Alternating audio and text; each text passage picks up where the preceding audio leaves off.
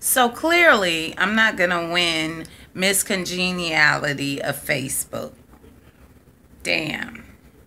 Another year. Another year. Clearly, hey, I'm okay with not being popular, not being liked, but you're going to get this work. As much as I can give you this work, you're going to get this work. Because again, I've already explained. I've already been fooled and bamboozled by religion. So I'm not going to sit here quietly and play into this bullshit for people. I'm not going to do it. Okay? Christianity is a lie. Okay? It's time for you to be a big girl and a big boy and get your research on. This is the age of technology. This is the age of information. There is absolutely no excuse. Absolutely no excuse for us to be completely ignorant about something that we boast about. If you don't walk around and say, I'm a Christian and, oh, Jesus this and God that, then research it. Research your origin. If you're not able or willing to do that, then you should really be clowned.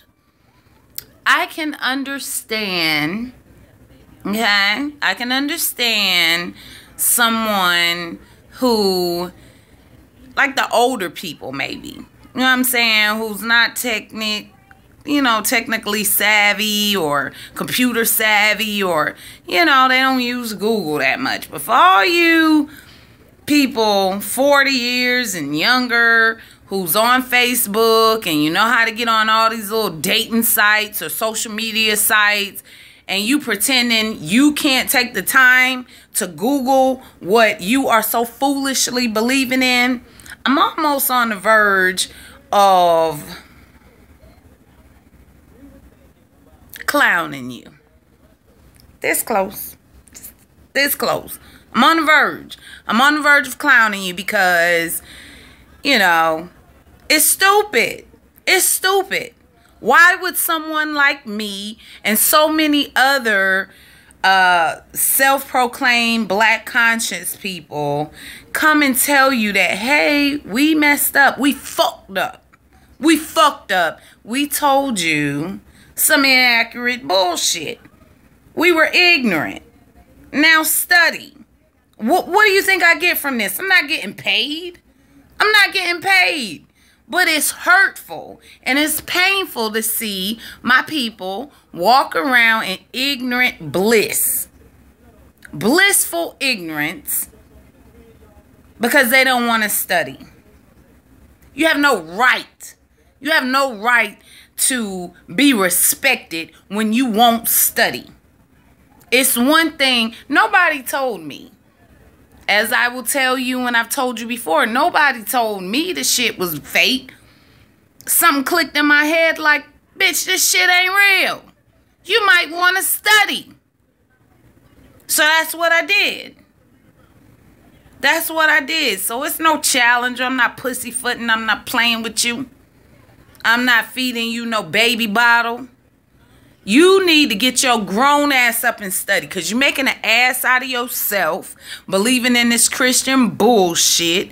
And not only that, you're making an ass out your children. You're not empowering the kids. You're not empowering, telling them to look outside of themselves and pray to something that does not exist, never existed, will never exist. There ain't no man coming to save you. Ain't no man coming to save you. Come on now. The white man. That's who gave you that. To enslave you. Make big bucks off you. Turn around and sell you the damn remedy to something he made up called sin. I'm sorry. I know y'all think I'm crazy. I ain't got nothing to lose. I ain't got nothing to lose. At the end of it all, I don't have a damn thing. What I got to lose? I'm saying I'm independent. I'm doing me. And I don't give a shit. I don't give a shit.